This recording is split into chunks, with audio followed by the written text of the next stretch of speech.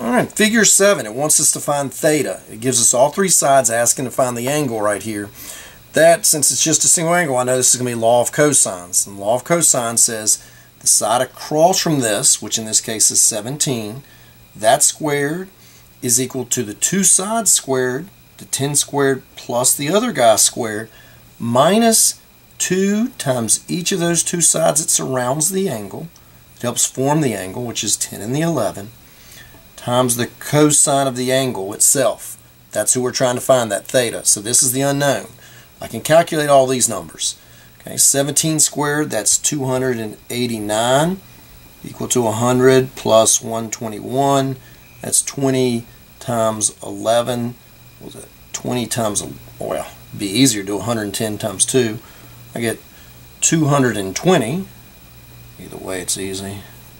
Cosine of theta. So now I've got to put things together. Now please don't try to do 100 plus 121 is 221 minus 220 is 1. This is a multiplication here. You can't do a bunch of adding and stuff through that. If that had said 220x, you would have never imagined trying to put a 220x with these numbers. So don't make that mistake.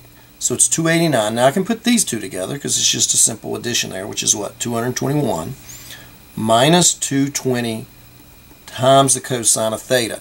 I'm going to move this 221 over here. So I'm going to subtract 221 from both sides. 221, that's an 8, and that's a 6, is equal to negative 220 times the cosine of theta. We're almost there. I just got to now get rid of that multiplying by negative 220. I divide by it. I divide by it. When I do this, I get negative 0.309 repeating is equal to the cosine of theta. How do you get theta by itself now? You got to get rid of cosine. To get rid of cosine, we simply take the inverse cosine of that cosine. It goes away. But if I do it to this side, I must do it to this side. And when I take the inverse cosine of negative 0.309090909, I get approximately 108 degrees. So theta is approximately 108 degrees for this. It doesn't look like it. But in order to create a large enough angle to get 17 over there, you're going to have to open up past 90 degrees. So it ends up being 108 degrees for theta.